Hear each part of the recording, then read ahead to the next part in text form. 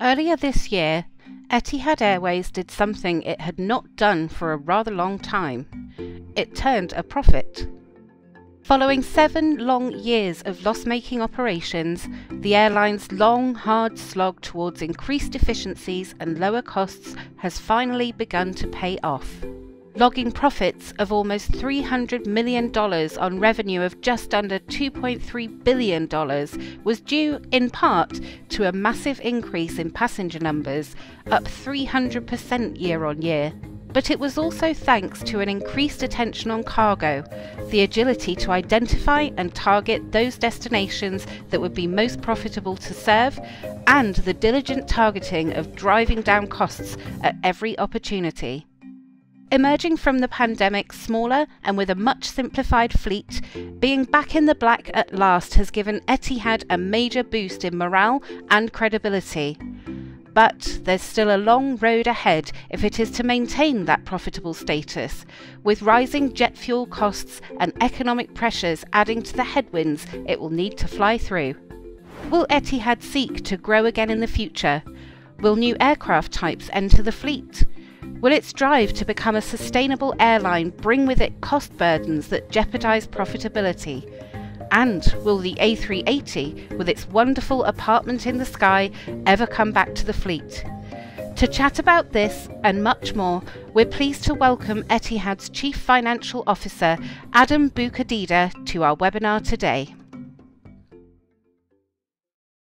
So I'm here with the Chief Financial Officer of Etihad, Adam Boukadida. I'm sorry if I butchered your name there. Please feel free to correct me. Adam, it's really great to talk to you.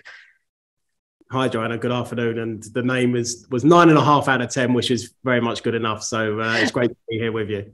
Thank you. And I'm really, really pleased to be talking to you right now because Etihad just did something it's been trying to do for a really long time and posted a healthy profit in what was not exactly the easiest start to the year. So what do you think were the main influences that got you back to profit after all these years? So, look, we've been on the transformation for about 4.5 years now, 5 years at the end of this year. And, we're extremely proud of all of the hard work that's gone into that full transformation, not just the last 1 year, 6 months, or even since COVID.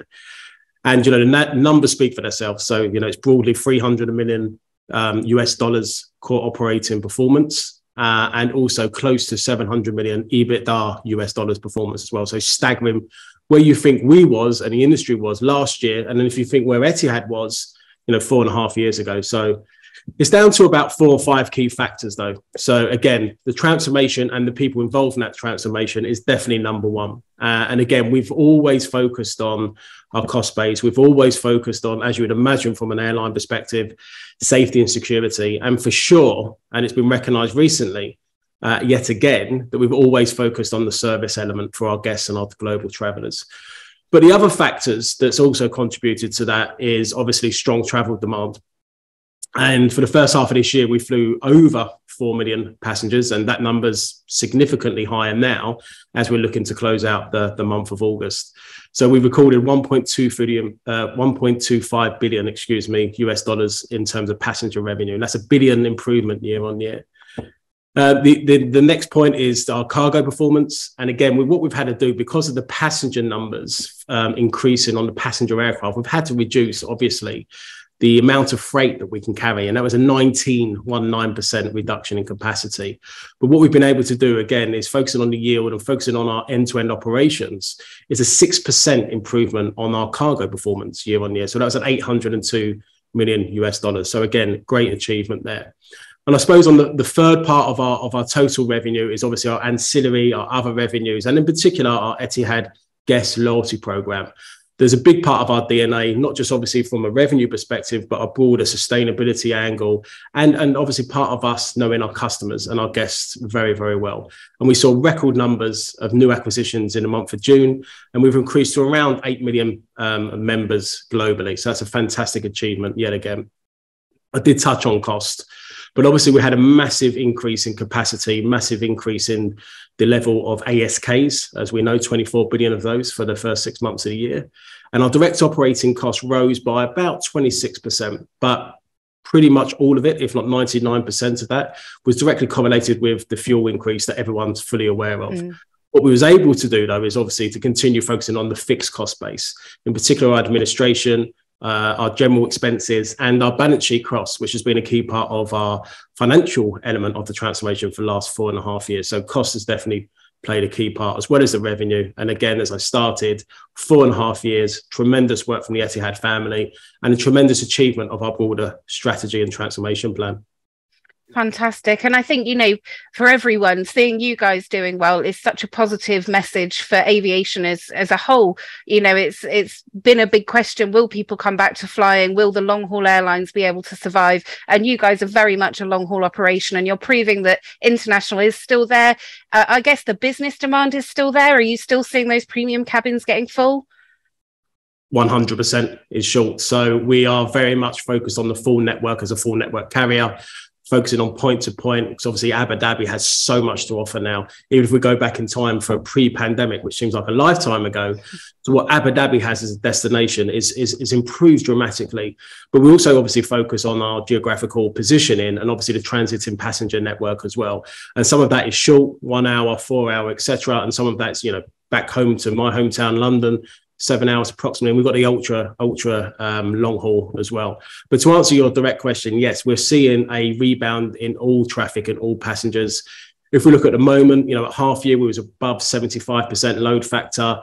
That number has been exceeded for July and definitely for August, which is, it's a little bit too early for me to talk about, but no surprise if we're not going to be late 80s, 90% load factor for the month of August. And we're seeing that across all cabins, but in particular, our amazing premium product that we have on our 787 and our A350 in particular, which again, you're seeing that both in terms of leisure travel, but also we are seeing a rebound slowly in comparison to the leisure traffic, but we are seeing a rebound and increase in corporate traffic. Yes. That's really good to hear. And I think, maybe it's nice that leisure travelers are actually getting to try some of those premium products as well.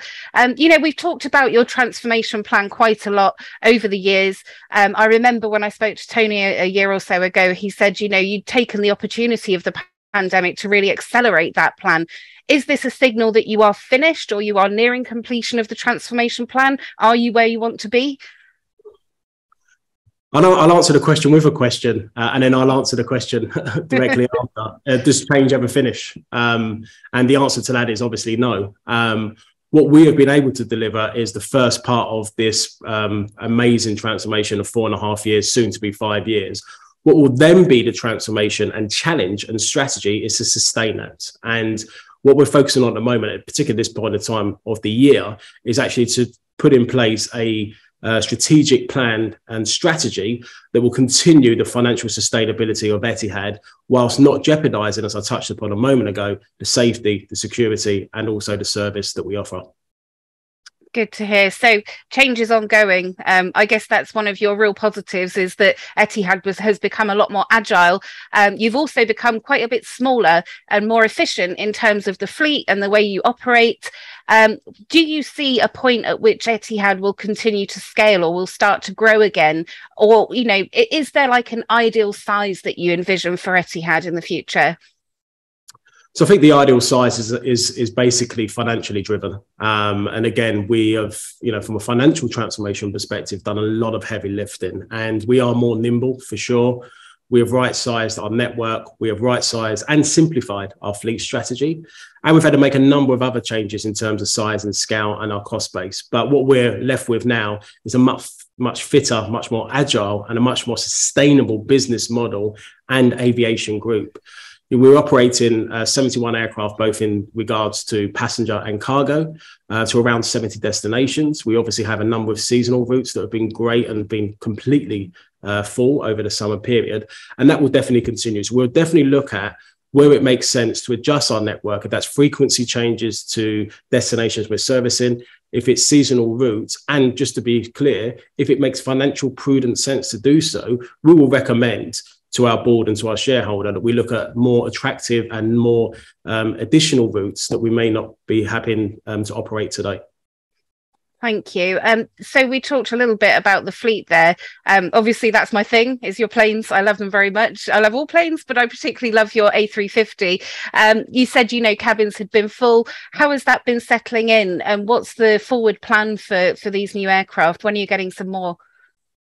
Yeah, look, it's a great question. And obviously, there's been some announcements recently that will make it a lot easier for everybody. And look, we've got the 787-9 and the -10. And we also had the recently introduced A350 that you've referenced. And look, for us, we obviously still do have a narrow body network to support, which is supported by our A320 family as well. And we operate also freighter aircraft in regards to the 777.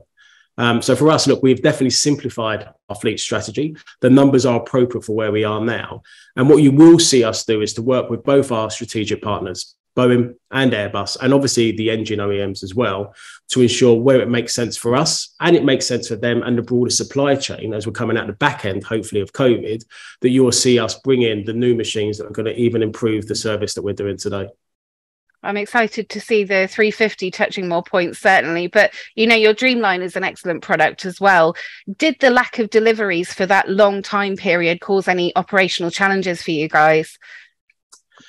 Operational challenges is probably not the right term, but using the examples and the load factors that I've referenced today in our call, simply put, if we had more 787s, could we fill them? Yes, we could. If we had more A350s, could we fill them? Yes, we could at the moment. But what is more important is that, as again, we don't just look for a quick win. We are very much focused on a medium, long-term strategy here. And again, with our strategic partners, we will make sure that it makes sense for us, for ultimately our guests, but also for our strategic partners, that we do this in a sustainable manner going forward.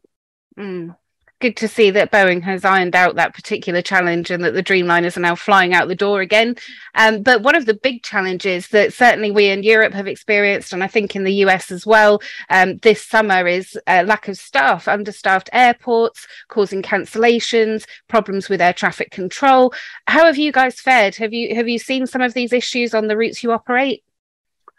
So fortunately, not as much as many others, in summary. And, let me break down that question a little bit. So in terms of staffing, I think it's fair to say the industry is seeing high demand that nobody would have probably expected 12, 18, 24 months ago now.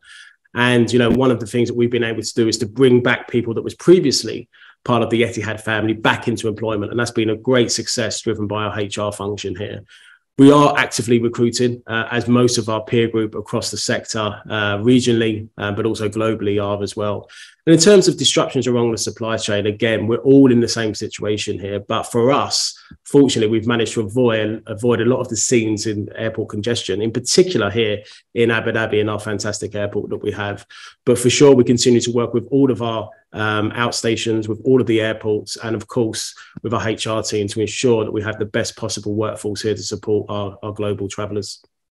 Absolutely. And I mean, Heathrow in particular has capped what people can fly there at the minute to try and cope with the oversupply of passengers. And it's a great problem to have, really. When we were crying out for passengers a year ago, now we've got more than we can handle. But are you guys trimming service or considering anything to comply with that cap? Not at all. In summary, we've recently moved back to our home in Terminal 4, Heathrow. I was there personally last weekend. It's an amazing end-to-end experience. And, we work very, very closely with Heathrow and many others. And our on-time performance, not just at Heathrow, but across our network, is one of the best regionally and one of the best globally. So we really don't see the troubles there from an Etihad perspective. That's really good to know. And, sticking on the subject of Heathrow, of course, it is a slot controlled airport. And the reason that we were all back in the day ordering the A380 was to cope with these slot controlled airports, to maximize the number of passengers we could shift from these big oversubscribed hubs. The A380, I know you said it before, it's not coming back, but I've got to ask you one more time. Is there going to be a point? You've talked about these massive load factors, the high demand. Is there ever going to be a business case to bring it back to the fleet? The answer is who knows. And again, I haven't said today that we're not going to, and I'm not going to say today that we're going to. And, you've mentioned a couple of the variables that would make the A380 work for us. But I think, we need to step back and talk about the A380 first of all. It is, from a customer perspective, one of the best services, one of the best products that we've got out there. And unbiased, I think ours is at the top, if not probably at the complete top of the league table, if you look at the product. But the variables that we have to manage and the risk are largely, as you just said, the amount of passengers, the price or yield on the ticket, but also the third one, which you didn't mention, is obviously the cost. Now, fuel, obviously with a 4-engine, heavy, much larger aircraft, is a lot more costly than it is to a much more efficient 787 or A350. That's the core part of our fleet strategy. So if it makes financial sense to do so, then for sure we'd look at it. But at the moment, we're not planning to do so. What we are doing, and we'll continue to do, is to review the business case on a very frequently basis.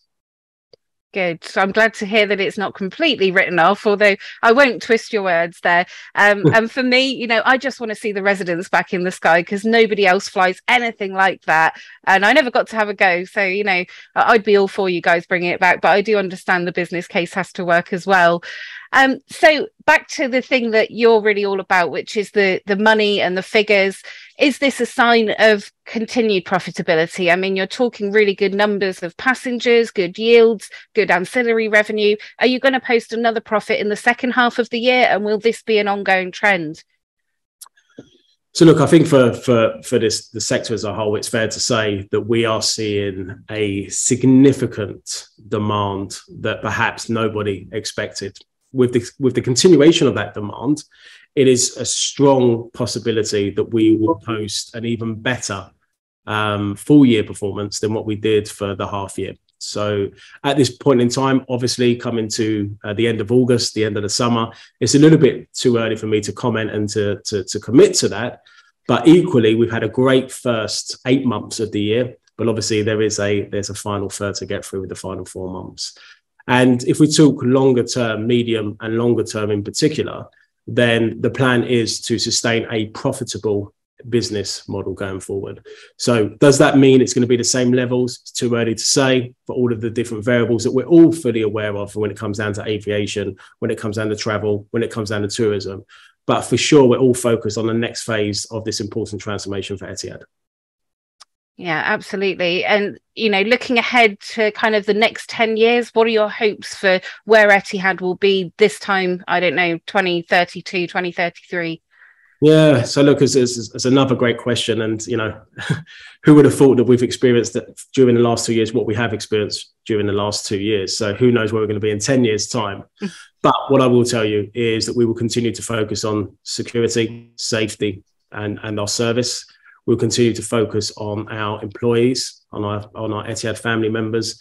And again, we'll continue to focus on providing a end-to-end, flawless, sustainable service. What does that look like? It looks like, as I said, a simplified operating model, a simplified fleet structure with a first-class attention to detail service. Good to hear. And you mentioned sustainability there. I thought we were going to get through the whole interview without you bringing up one of Etihad's biggest buzzwords. It's impossible to talk to Etihad without you guys mentioning sustainability. I know it's such a big part of what you're doing and such a big part of your business. Could you just give us some colour on how your goals for sustainability affect you in a financial perspective? Because there must be a cost to developing SAF, to testing these new technologies like you're doing with the green liner and the A350 they call the sustainable 50. Just talk to me a little bit about the cost implications of doing what's right for the environment. So look, for us, sorry to replay your words, but sustainability for us is definitely not a buzzword. It's a key part of our strategy. It's a key part of our DNA.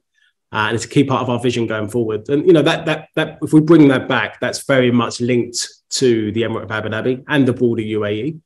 And we are looking at sustainability at every single touch point we can across our business. You've mentioned some, Sustainable 50, the Etihad Green Liner.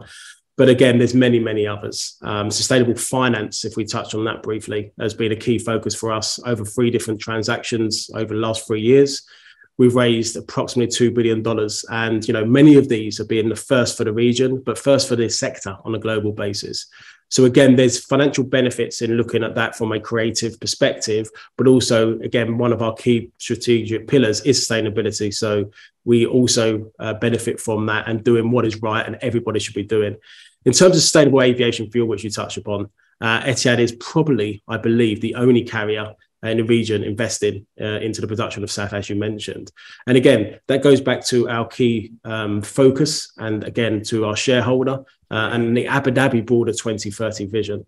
There is cost associated with it, but again, unless someone makes a big stance and takes a stand on that, then others will not follow. So for us, it's an investment where we see the ROI, perhaps financially, perhaps not financially, but it's ultimately an investment that we're fully behind and will continue to do so.